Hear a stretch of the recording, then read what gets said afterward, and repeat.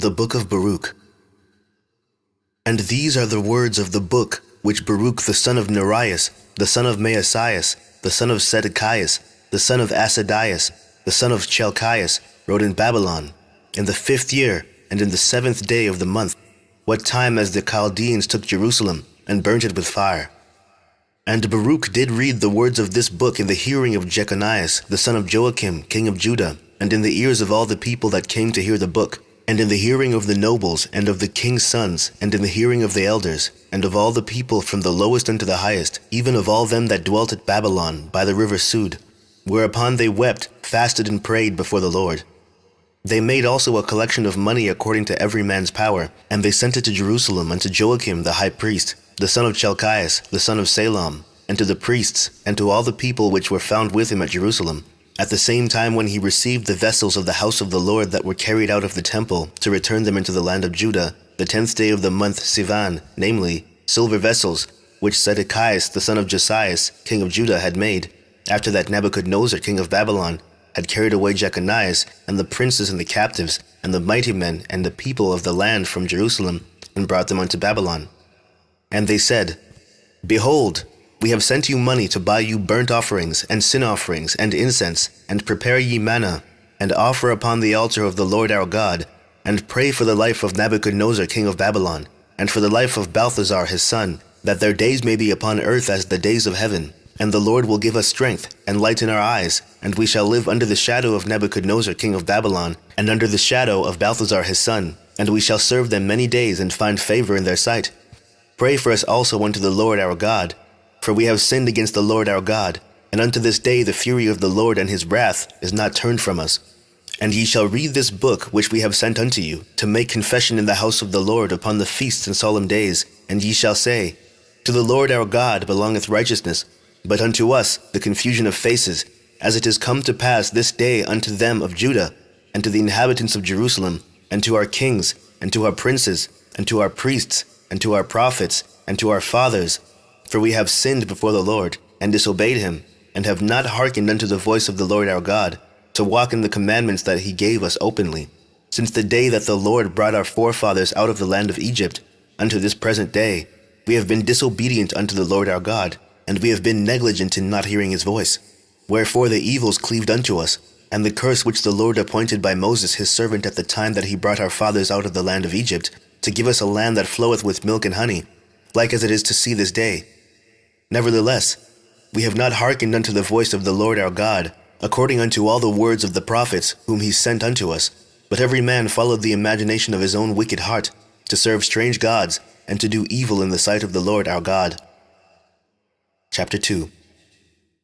Therefore the Lord hath made good his word, which he pronounced against us, and against our judges that judged Israel, and against our kings, and against our princes, and against the men of Israel and Judah, to bring upon us great plagues, such as never happened under the whole heaven, as it came to pass in Jerusalem, according to the things that were written in the law of Moses, that a man should eat the flesh of his own son, and the flesh of his own daughter. Moreover, he hath delivered them to be in subjection to all the kingdoms that are round about us, to be as a reproach and desolation among all the people round about, where the Lord hath scattered them. Thus we were cast down and not exalted, because we have sinned against the Lord our God, and have not been obedient unto his voice. To the Lord our God appertaineth righteousness, but unto us and to our fathers open shame, as appeareth this day. For all these plagues are come upon us, which the Lord hath pronounced against us. Yet we have not prayed before the Lord, that we might turn every one from the imaginations of his wicked heart. Wherefore the Lord watched over us for evil, and the Lord hath brought it upon us. For the Lord is righteous in all his works which he hath commanded us. Yet we have not hearkened unto his voice, to walk in the commandments of the Lord, that he hath set before us.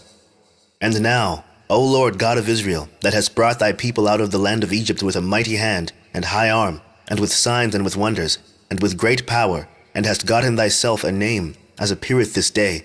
O Lord our God, we have sinned, we have done ungodly, we have dealt unrighteously in all thy ordinances.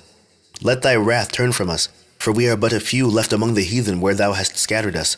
Hear our prayers, O Lord, and our petitions, and deliver us for thy own sake, and give us favor in the sight of them which have led us away, and all the earth may know that thou art the Lord our God, because Israel and his posterity is called by thy name. O Lord, look down from thy holy house, and consider us. Bow down thy ear, O Lord, to hear us.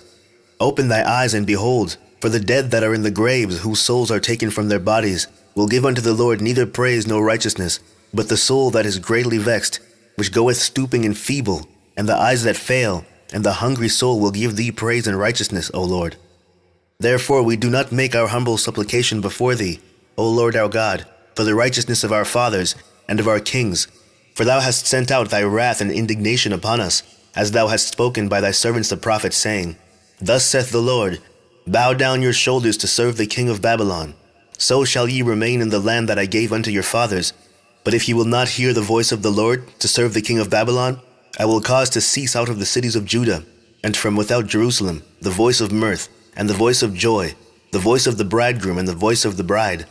And the whole land shall be desolate of inhabitants. But we would not hearken unto thy voice to serve the king of Babylon. Therefore hast thou made good the words that thou spokest by thy servants the prophets, namely, that the bones of our kings and the bones of our fathers should be taken out of their places. And lo, they are cast out to the heat of the day, and to the frost of the night. And they died in great miseries by famine, by sword, and by pestilence. And the house which is called by thy name hast thou laid waste, as it is to be seen this day, for the wickedness of the house of Israel and of the house of Judah. O Lord our God, thou hast dealt with us after all that goodness, and according to all that great mercy of thine, as thou spokest by thy servant Moses in the day when thou didst command him to write the law before the children of Israel, saying, If ye will not hear my voice, surely this very great multitude shall be turned into a small number among the nations, where I will scatter them.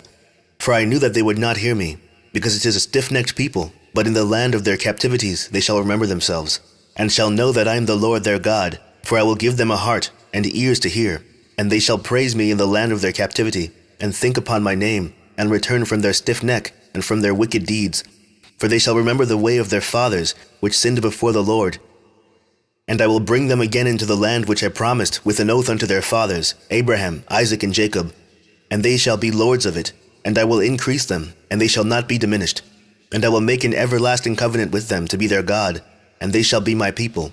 And I will no more drive my people of Israel out of the land that I have given them. Chapter 3.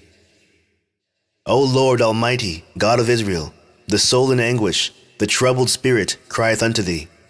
Hear, O Lord, and have mercy, for thou art merciful, and have pity upon us, because we have sinned before thee. For thou endurest forever, and we perish utterly. O Lord Almighty, thou God of Israel, hear now the prayers of the dead Israelites, and of their children which have sinned before thee, and not hearkened unto the voice of thee, their God. For the which cause these plagues cleave unto us. Remember not the iniquities of our forefathers, but think upon thy power and thy name now at this time. For thou art the Lord our God, and thee, O Lord, will we praise. And for this cause thou hast put thy fear in our hearts, to the intent that we should call upon thy name, and praise thee in our captivity. For we have called to mind the iniquity of our forefathers that sinned before thee. Behold, we are yet this day in our captivity, where thou hast scattered us for a reproach and a curse, and to be subject to payments, according to all the iniquities of our forefathers, which departed from the Lord our God. Hear, Israel, the commandments of life. Give ear unto wisdom.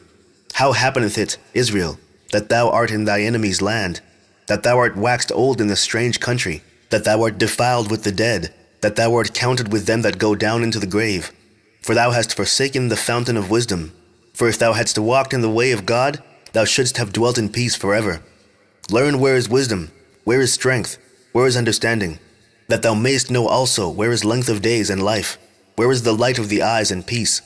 Who hath found out her place, or who hath come into her treasures? Where are the princes of the heathen become, and such as ruled the beasts upon the earth?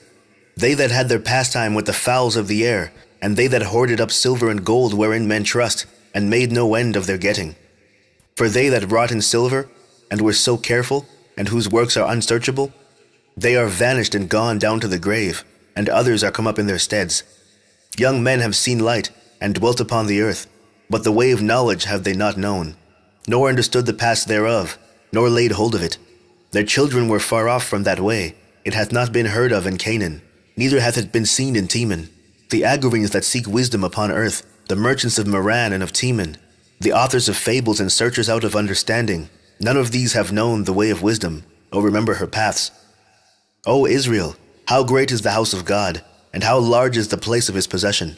great and hath no end, high and immeasurable. There were the giants famous from the beginning, that were of so great stature, and so expert in war. Those did not the Lord choose, neither gave he the way of knowledge unto them. But they were destroyed, because they had no wisdom, and perished through their own foolishness. Who hath gone up into heaven and taken her, and brought her down from the clouds? Who hath gone over the sea, and found her, and will bring her for pure gold? No man knoweth her way, nor thinketh of her path, but he that knoweth all things knoweth her, and hath found her out with his understanding. He that prepared the earth for evermore hath filled it with four-footed beasts. He that sendeth forth light, and it goeth, calleth it again, and it obeyeth him with fear. The stars shone in their watches, and rejoiced. When he calleth them, they say, Here we be. And so with cheerfulness they showed light unto him that made them. This is our God, and there shall no other be accounted of in comparison of him. He hath found out all the way of knowledge, and hath given it unto Jacob his servant, and to Israel his beloved. Afterward did he show himself upon the earth, and conversed with men. Chapter 4. This is the book of the commandments of God, and the law that endureth forever. All they that keep it shall come to life, but such as leave it shall die. Turn thee, O Jacob, and take heed of it. Walk in the presence of the light thereof, that thou mayest be illuminated. Give not thy honor to another, nor the things that are profitable unto thee to a strange nation. O Israel, happy are we, for things that are pleasing to God are made known unto us. Be of good cheer, my people, the memorial of Israel. Ye were sold to the nations, not for your destruction, but because you moved God to wrath. Ye were delivered unto the enemies.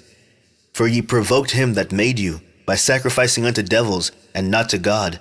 Ye have forgotten the everlasting God that brought you up. And ye have grieved Jerusalem that nursed you. For when she saw the wrath of God coming upon you, she said, Hearken, O ye that dwell about Zion. God hath brought upon me great mourning, for I saw the captivity of my sons and daughters, which the everlasting brought upon them. With joy did I nourish them, but sent them away with weeping and mourning. Let no man rejoice over me, a widow and forsaken of many, who for the sins of my children am left desolate. Because they departed from the law of God, they knew not his statutes, nor walked in the ways of his commandments, nor trod in the paths of discipline in his righteousness. Let them that dwell about Zion come, and remember ye the captivity of my sons and daughters, which the everlasting hath brought upon them. For he hath brought a nation upon them from far, a shameless nation, and of a strange language, who neither reverenced old man nor pitied child. These have carried away the dear beloved children of the widow, and left her that was alone desolate without daughters. But what can I help you? For he that brought these plagues upon you will deliver you from the hands of your enemies. Go your way, O my children, go your way, for I am left desolate. I have put off the clothing of peace, and put upon me the sackcloth of my prayer. I will cry unto the everlasting in my days. Be of good cheer, O my children, cry unto the Lord, and he shall deliver you from the power and hand of the enemies. For my hope is in the everlasting, that he will save you, and joy is come unto me from the Holy One, because of the mercy which shall soon come unto you from the everlasting our Savior. For I sent you out with mourning and weeping, but God will give you to me again with joy and gladness forever. Like as now the neighbors of Sion have seen your captivity, so shall they see shortly your salvation from our God, which shall come upon you with great glory and brightness of the everlasting. My children, suffer patiently the wrath that has come upon you from God, for thy enemy hath persecuted thee, but shortly thou shalt see his destruction, and shalt tread upon his neck. My delicate ones have gone rough ways, and were taken away as a flock caught of the enemies. Be of good comfort, O my children, and cry unto God, for you shall be remembered of him that brought these things upon you. For as it was your mind to go astray from God, so, being returned, seek him 10 times more. For he that hath brought these plagues upon you shall bring you everlasting joy again with your salvation. Take a good heart, O Jerusalem, for he that gave thee that name will comfort thee. Miserable are they that afflicted thee, and rejoiced at thy fall. Miserable are the cities which thy children served. Miserable is she that received thy sons. For as she rejoiced at thy ruin, and was glad of thy fall, so shall she be grieved for her own desolation. For I will take away the rejoicing of her great multitude, and her pride shall be turned into mourning. For fire shall come upon her from the everlasting, long to endure, and she shall be inhabited of devils for a great time. O Jerusalem, look about thee toward the east, and behold the joy that cometh unto thee from God. Lo, thy sons come, whom thou sentest away. They come gathered together from the east to the west, by the word of the Holy One, rejoicing in the glory of God. Chapter 5.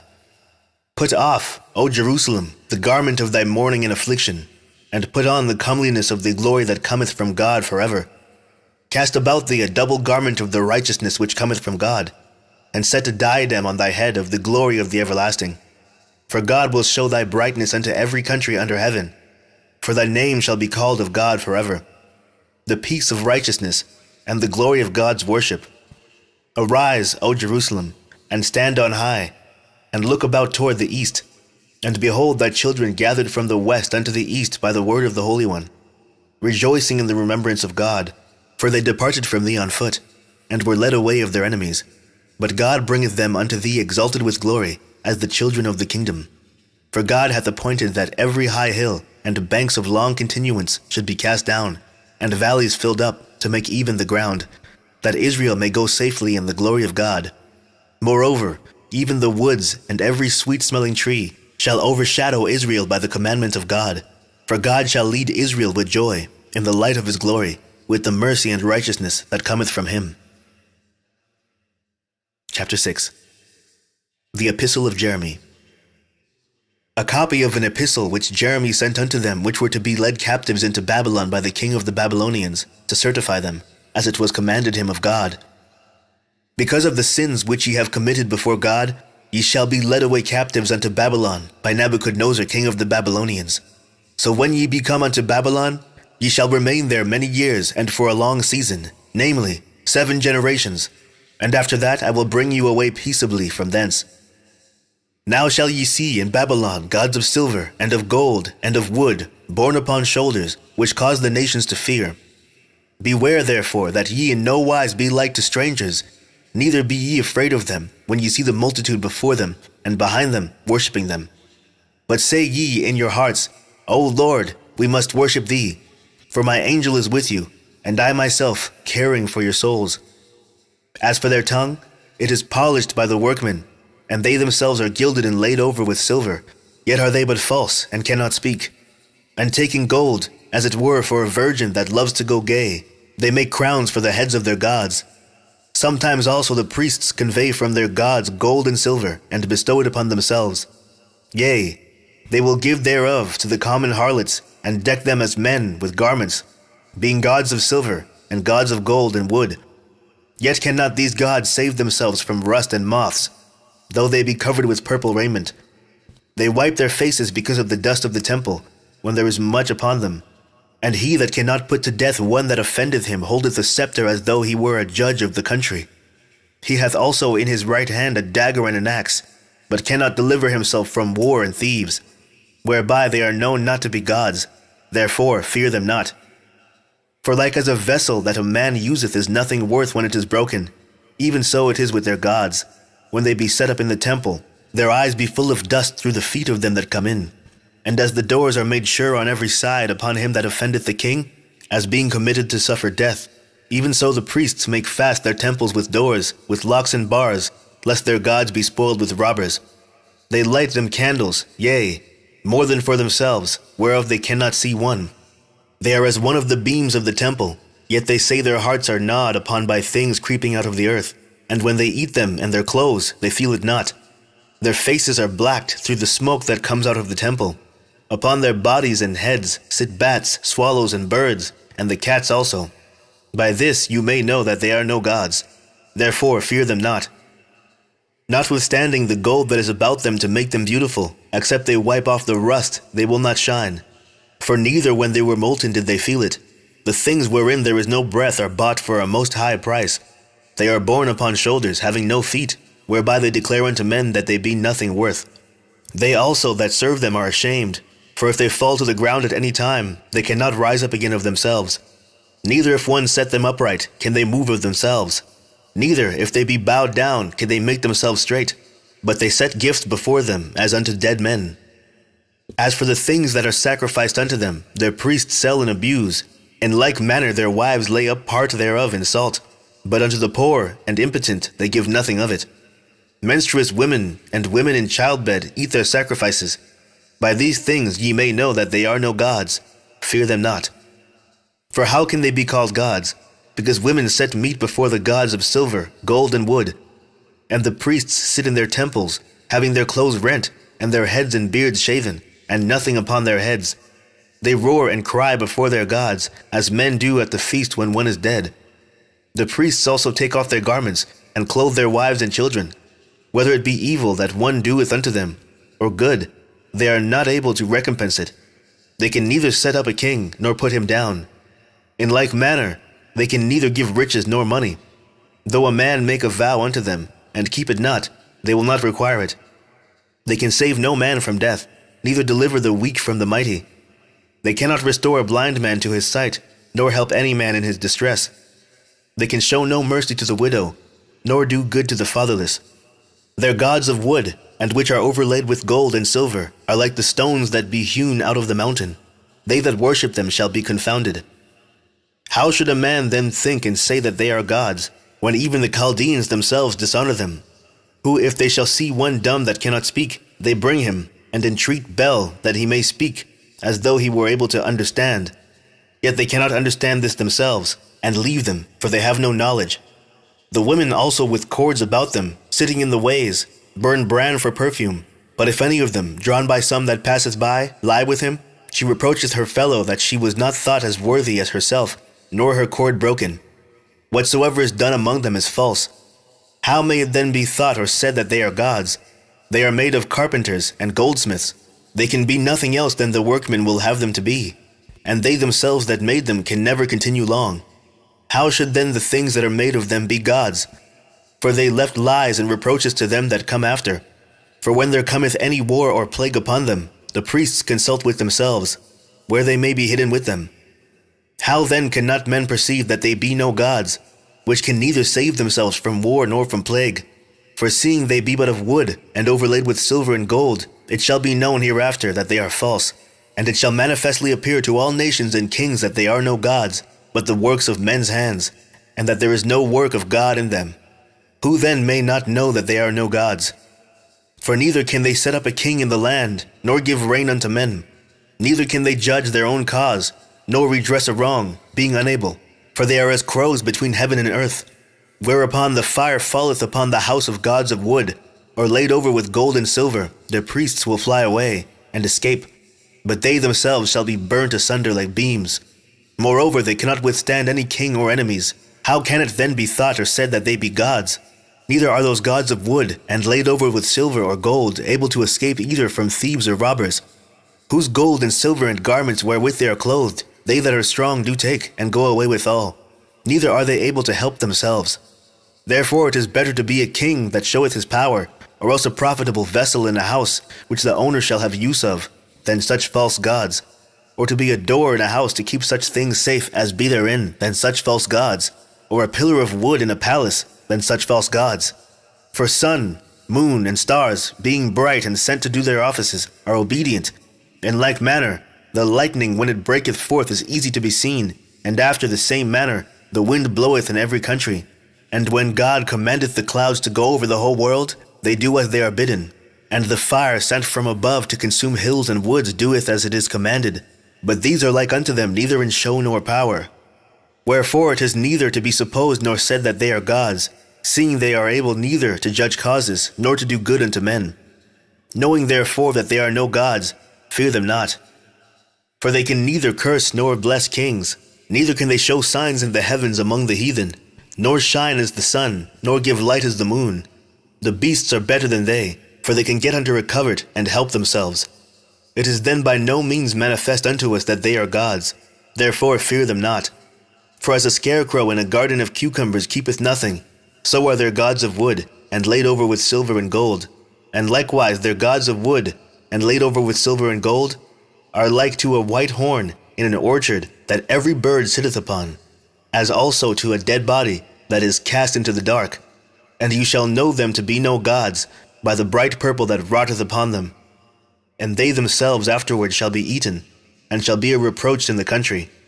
Better therefore is the just man that hath no idols, for he shall be far from reproach. The end of the book of Baruch.